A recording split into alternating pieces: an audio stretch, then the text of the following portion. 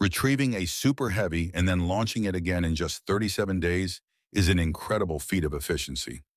Last year marked SpaceX's most significant achievement with Starship. However, it appears that this record is about to be beaten.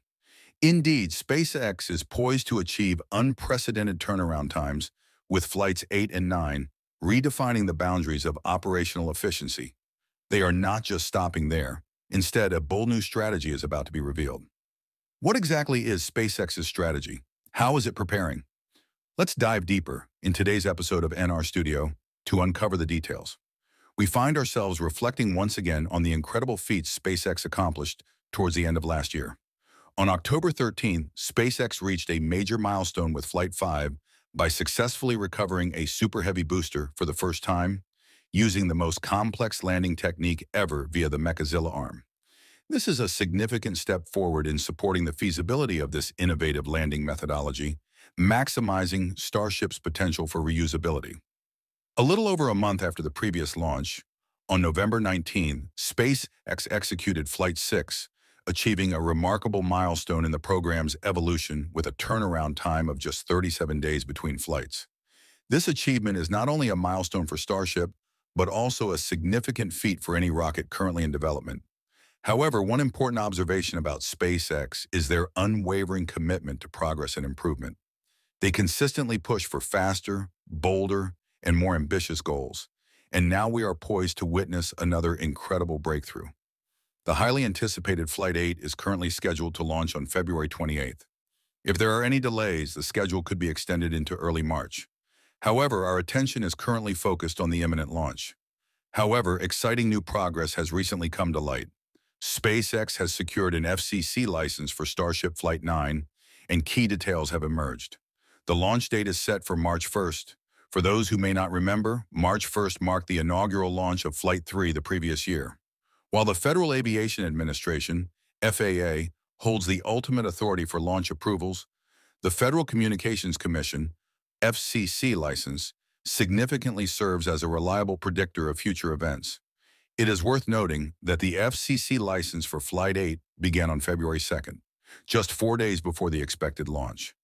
If this trend continues, Flight the 9th of May be much closer than our initial estimates, potentially launching as early as March.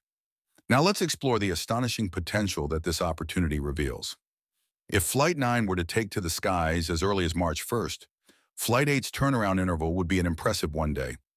This scenario could be considered overly optimistic, given the highly ambitious schedule. However, even if the launch occurred on the last day of March, it would still result in a mere 31-day turnaround. My informed estimate suggests a potential launch date of around March 21st, occurring less than a month after Flight 8. Regardless, it increasingly appears that SpaceX is poised to surpass last year's incredible 37-day turnaround record. This rapid pace serves as a significant milestone in pursuing SpaceX's overall ambitions. The company aims to conduct 25 Starship flights by 2025, with ambitious plans to increase that to a staggering 00 flights per year for the next 4 years. In the more distant future, we may see multiple Starship launches daily. But it's beyond mere frequency. These flights are evolving into increasingly complex and ambitious endeavors. Flight 8 is poised to replicate Flight 7's trajectory, honing in on key objectives like deploying payloads, reigniting engines in the vacuum of space, and executing another super heavy landing using the Mechazilla arm.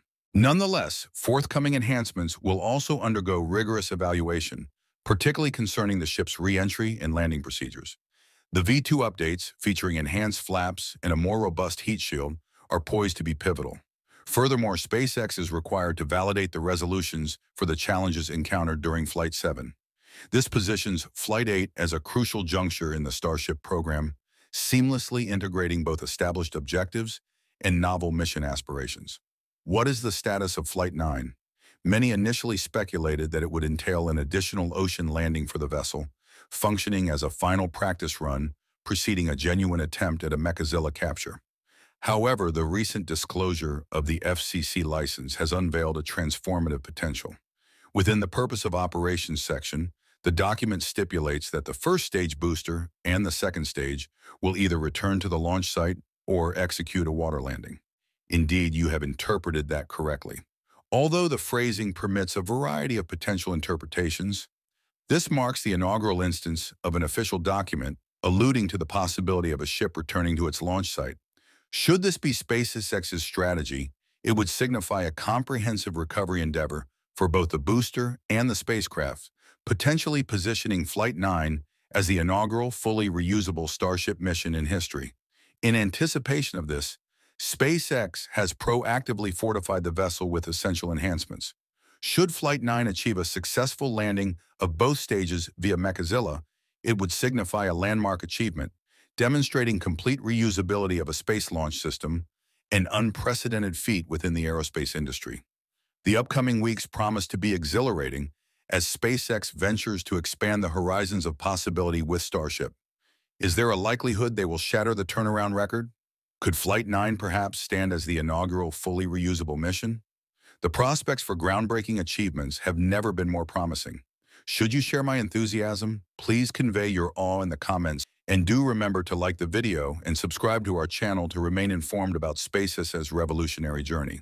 In order for SpaceX to realize its lofty objectives, a confluence of several pivotal factors is required.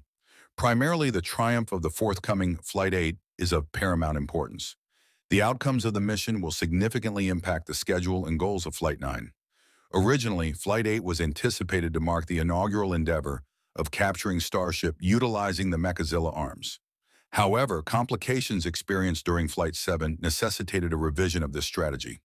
SpaceX must initially accomplish several pivotal objectives before progressing to the subsequent phase. The foremost objective continues to be the achievement of a successful Super Heavy landing on Mechazilla.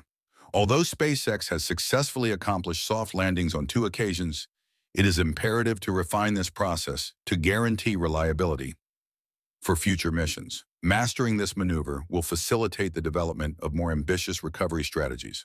Subsequently, SpaceX needs to showcase its capacity to successfully execute essential orbital maneuvers. This encompasses the deployment of payloads and the successful rekindling of a Raptor engine in the vacuum of space. 2 tasks that will be essential for numerous upcoming missions. The capability to reignite engines in orbit is of paramount importance for refueling operations, deep space explorations, and lunar landings. By foregrounding these objectives at this juncture, SpaceX can redirect its efforts towards enhancing re-entry and landing protocols for upcoming missions. When discussing re-entry, it is worth noting that this phase will undergo intense scrutiny in the context of Flight 8. The enhanced flaps and fortified heat shield are tasked with enduring the rigorous extremes associated with atmospheric re-entry. Should it prove successful, SpaceX may leverage the data to enhance Flight 9, which could potentially signify the inaugural endeavor to capture Starship utilizing the Mechazilla arms. Nonetheless, prior to undertaking that step, it is imperative to master a controlled ocean landing. This assessment will yield critical insights into Starship's descent and stabilization performance, guaranteeing that the flaps and engines operate at peak efficiency prior to the integration of the chopsticks and subsequent recovery strategies. All of these elements render Flight 8 a quintessential mission. The outcomes will determine if Flight 9 can proceed with its launch shortly thereafter and integrate the much-anticipated catch attempt. In addition to the mission objectives, the schedule for Flight 9 will be contingent upon the preparedness of the requisite hardware. Both the Starship S-35 and Super Heavy booster, B-16 designated for the flight, must undergo comprehensive testing and integration prior to launch. Currently, the production of these vehicles seems to have reached its conclusion. B-16 is anticipated to commence cryogenic testing shortly, thereby safeguarding its structural integrity in the face of extreme conditions.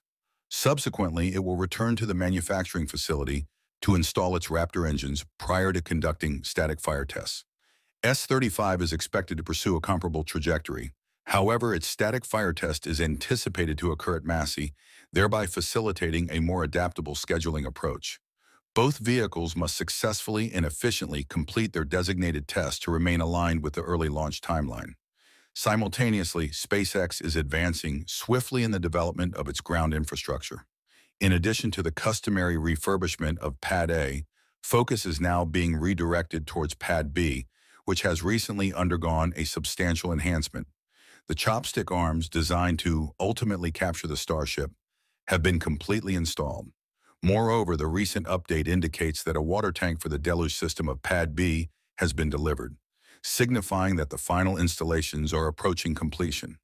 Upon the establishment of the infrastructure, Pad B is required to endure rigorous testing to confirm its complete functionality and preparedness for the critical catch endeavor. Given the numerous variables at play, the schedule of Flight 9 continues to exhibit a degree of fluidity. Nonetheless, should all facets unfold seamlessly, hardware evaluations, enhancements to the ground systems, and the successful completion of Flight 8, it stands to reason that Flight 9 could potentially launch by late March. That could prove to be a transformative factor. Should SpaceX successfully implement its ambitious strategy to undertake numerous high-risk endeavors within a condensed time frame, we may observe one of the most exhilarating test flights in the annals of Starship's developmental journey. Are you prepared for what's ahead? Share your thoughts in the comments and stay alert for upcoming updates. In conclusion of today's update, which pertains to forthcoming launches, let us take a moment to discuss China's ambitious Tianwen-2 mission. Recent reports indicate that Tianwen-2 represents a pioneering endeavor aimed at the collection and return of samples from a near-Earth asteroid. On the 20th of this month, the China National Space Administration announced the successful delivery of the spacecraft to the Xichang Satellite Launch Center, representing a significant milestone in its preparatory phase. Regarding the launch timeline, the CNSA has adopted a more adaptable schedule for the initial half of this year. This represents a minor adjustment from the previously anticipated launch timeframe of May 2025. The mission is set to proceed with the launch utilizing a Long March 3B rocket, and as per the most recent updates, all systems are functioning optimally with testing actively in progress. Tianwen-2's primary target is the asteroid Kamo-Olewa, also known as 2016 HO3, which is a very small near-Earth entity with a diameter ranging from 0 to 100 meters. The asteroid has attracted significant interest because it is thought to be a remnant of the Moon, likely ejected into space by a catastrophic impact. If this theory is correct, examining its composition would yield invaluable insights into the Moon's history and inform future lunar exploration efforts. The spacecraft is designed to collect and then return between 200 and 1,000 grams of material in 2027. Following the success of this mission, the primary spacecraft will continue its journey to investigate 311 P Pan-STARRS, a comet located in the main asteroid belt. In addition to its scientific objectives, Tianwen-2 marks a significant advance in China's overarching Tianwen initiative. Launched in 2020, Tianwen-1 skillfully facilitated the deployment of the Zhurong rover to Mars. After Tianwen-2, the initiative will move on to pursue more ambitious endeavors. Tianwen-3, anticipated to launch between 2028 and 2030, aims to return samples from Mars, while Tianwen-3 is projected to send spacecraft to explore Jupiter and Uranus. That's it for today's episode. See you in the next episode.